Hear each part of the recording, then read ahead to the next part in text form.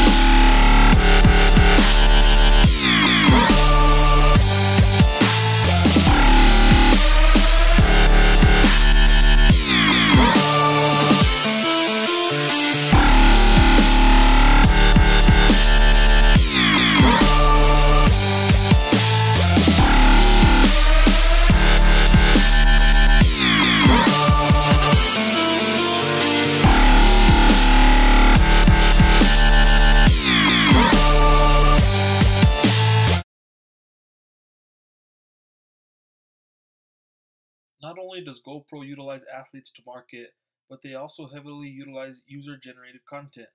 Some of their ads are a collage of videos that they get from users. They do this because they know how important their fans are, and they use the user-generated content to help build their brand. People see what others are able to do with a GoPro, and it makes them want one. The user content of GoPro is so exposed that GoPro can market with just that content. When you think of capturing an adventure, you think of GoPro. GoPro's marketing strategy of incorporating user-generated content makes people feel like they are part of the brand. GoPro knows that their user base helped build their brand, and they reward them by letting them be the hero. GoPro also markets in a way that tells stories. They are the ultimate storyteller. They know that customers respond better to marketing messages that aim to connect with their audience. It is believed that 92% of customers want companies to create advertising that feels like a story. GoPro is a brand that knows its audience and produces relevant, shareable content that caters to them.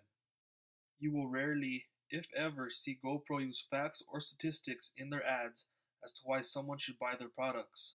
Their marketing efforts focus on showing stories and accomplishments of their users.